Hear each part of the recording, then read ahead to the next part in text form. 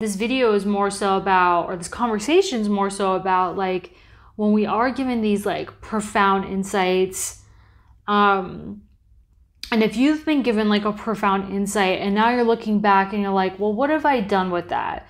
You know, what am I doing with that? First of all, I would encourage you that if you're in any form of being critical with yourself or you're judging yourself, that has nothing to do with the medicine. Now, there's a difference between being critical with yourself and holding yourself accountable. Discipline is different than criticism. And so in order to make change, in some ways, depending on the nature of the change, it does require discipline and consistency.